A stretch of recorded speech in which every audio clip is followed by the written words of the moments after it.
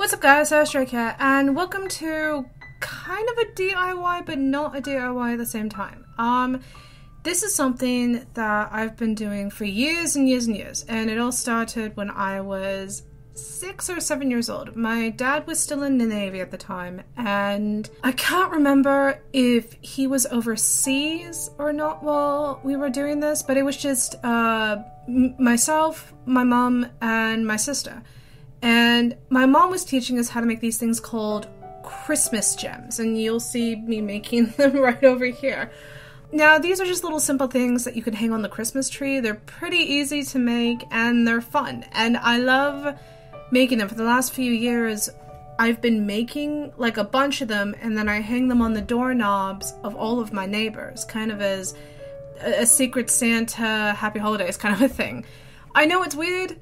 And it's it's going to be a lot easier this year because I don't have to worry about dealing with like -20 to -30 degree weather while I'm outside in the dead of night.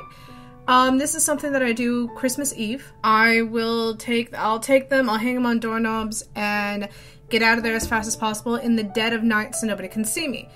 Fortunately, I have not had a cop ask me what the hell I'm doing, stalking around and going up to people's houses. I have had like a few people catch me when I lived in Alaska. That was fun, but they were very thankful and everything, and they promised they didn't tell anybody, so I hope.